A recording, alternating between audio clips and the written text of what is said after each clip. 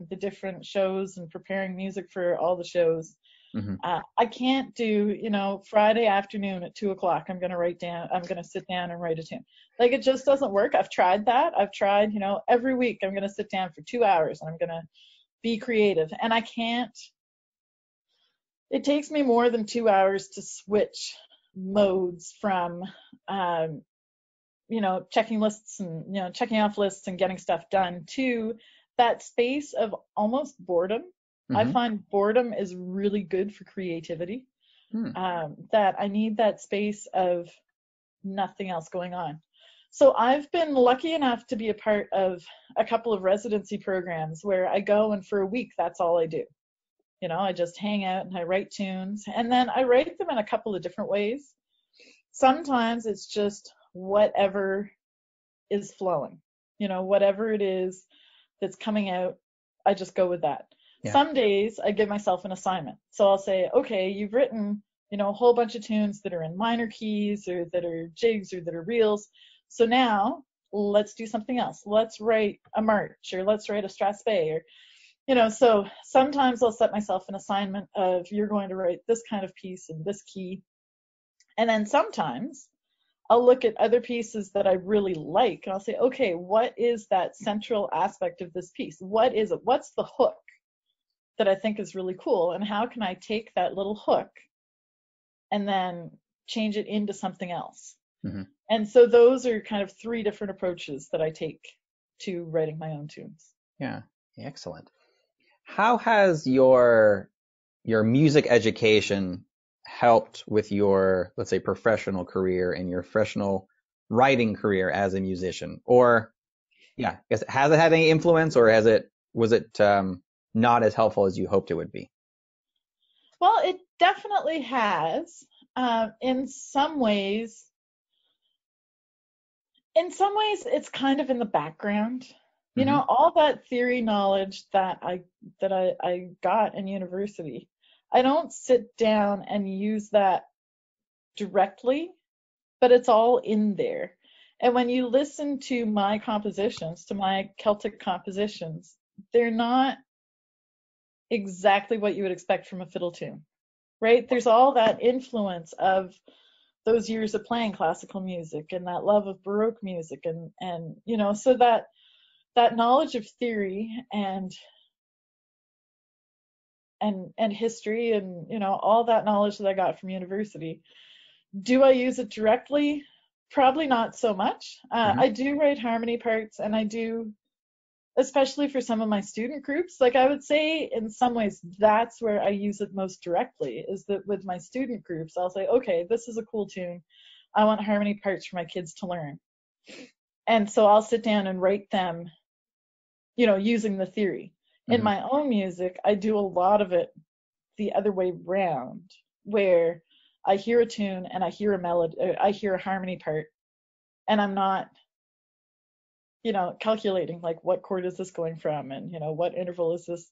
It's more happening without the calculation, if that makes sense. Right. But I still feel like it was definitely worthwhile, and without that knowledge, would it be so intuitive? Sure. That makes sense. In 2012, you were named the Classical Artist of the Year and received that award. What was that like, and how has that, or has it changed your music career in any way? That was pretty crazy. I almost didn't go. Why not?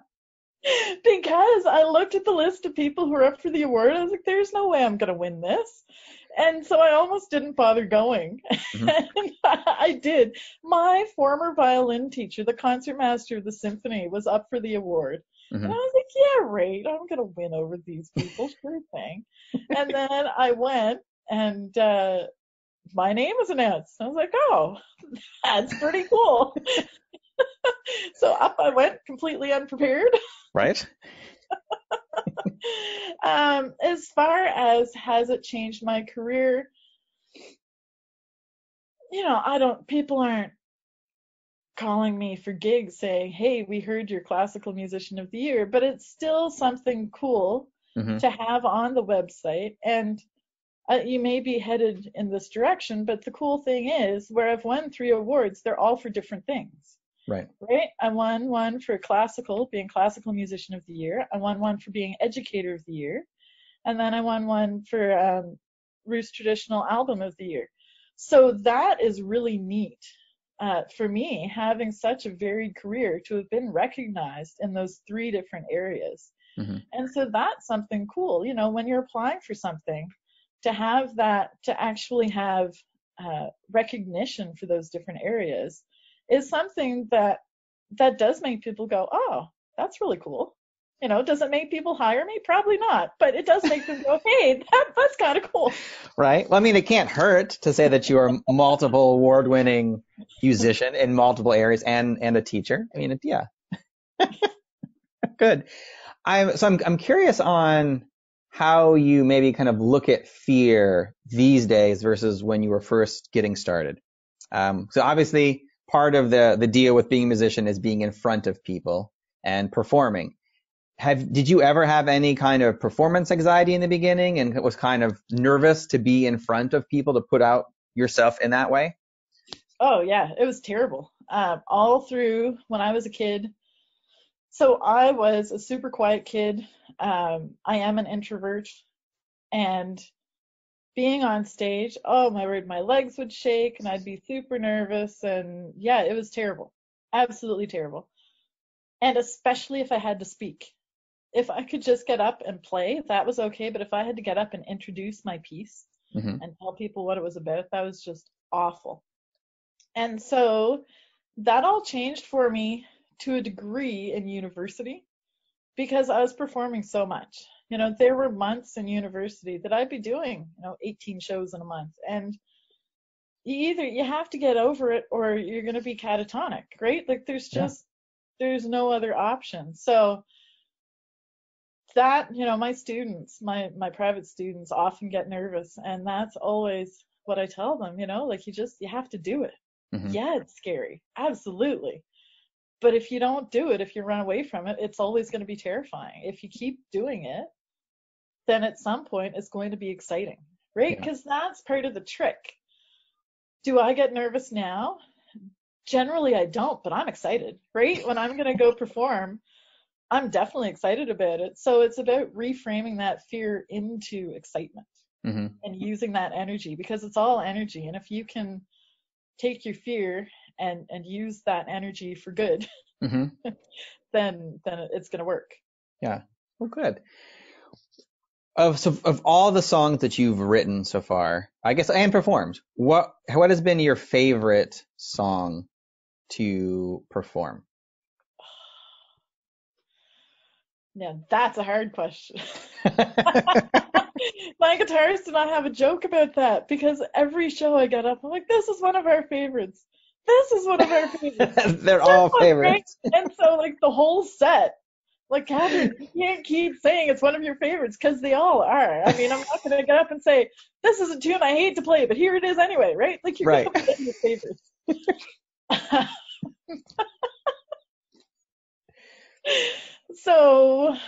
So many favorites. From my favorite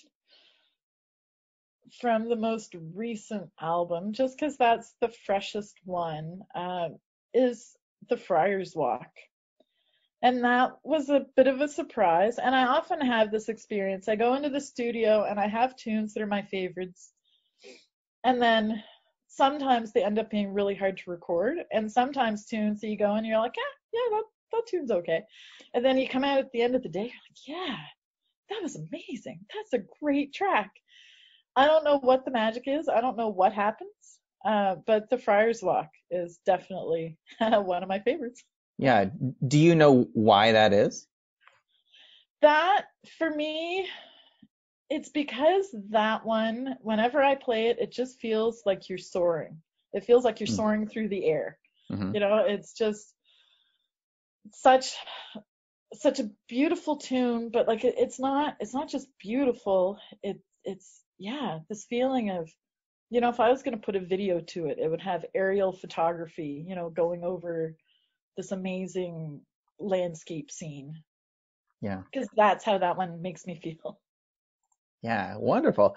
When you start doing your tours, how far around do you tour, or do you mostly stay in the New Brunswick area? So far, I've stayed in the New Brunswick area. Okay. With the new album, I have big plans. Big plans. Yeah. Next June of 2020, we're looking at touring New England. June of 2021, I'm going to put this all out into the universe and see what happens. Yeah. June of 2021, planning on touring to Ireland.